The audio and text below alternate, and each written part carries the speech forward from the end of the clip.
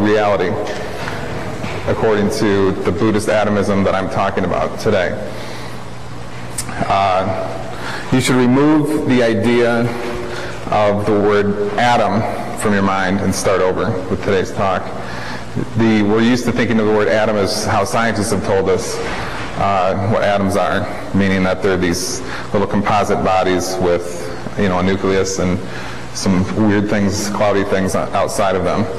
Just forget that completely. That's a very new development.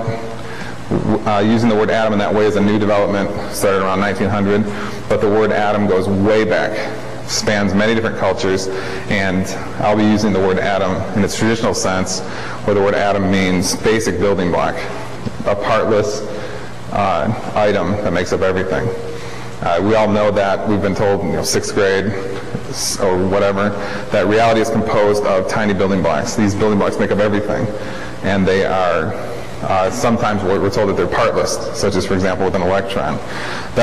I'm using the word atom in that sense.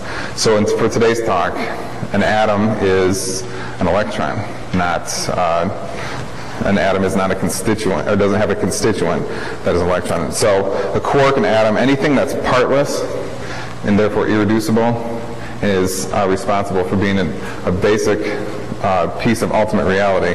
That's what we mean by atom. So, again, that's our picture right there. You'll see in a moment the significance of why I have this film that I've made up here.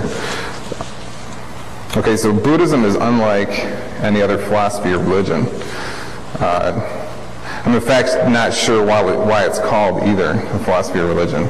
And in today's talk you'll see that Buddhism is an empirical study, and I'll just equate it with quantum physics. And therefore Buddhism is a scientific pursuit, not primarily a philosophic or religious one. Okay, we've all been told that reality is composed of basic building blocks, the ones I just talked about. Tiny items that are so small that we can't see them. So for example, if I cut up this lectern here, I can cut the pieces up so they become so small that pretty quick the pieces, you can deduce that the pieces of the electron are so small that you can't see them. So the electron is made up of items that are invisible to your naked eye. Okay, so you can keep cutting and cutting and cutting. And then you ask the question, can we keep cutting forever? Or is there an ultimate piece that can't be cut anymore? If the answer is that there's an ultimate piece, that means that, for example, this lectern or anything else is composed of an ultimate basic building block. Okay, so the group of scientists that are responsible for studying these are called quantum physicists. You should not be intimidated by that phrase. It's just a label referred to the people that study basic building blocks. Okay, it's a very simple idea. Don't let terms scare you. But you may be surprised if I tell you that these were not first discovered by quantum physicists. As far as I can tell from my analysis of the history of culture and philosophy and so forth, it appears that a group of Buddhists in India around 400, 500, 600, 700 AD were responsible for first discovering quantum reality.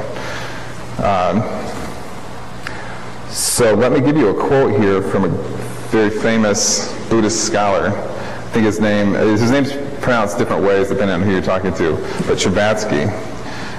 He is a very famous European, and he's very famous in Europe and Russia and America, but also India for his work in outlining what's called pre-classical Buddhism. And here's a quote that he gives us from his famous works called Buddhist Logic. The Buddhists denied the existence of substantial matter altogether. Movement consists for them of moments. It is a staccato movement, momentary flashes of a stream of energy. Everything is evanescent, says the Buddhist, because there is no stuff. That's from, I said I wouldn't cite, but here you go. His book, Buddhist Logic, Volume 1, 1962, page 19. So the point here then is, how many of you think this is moving? Doesn't it seem to be going like this? There is no motion in that film right there.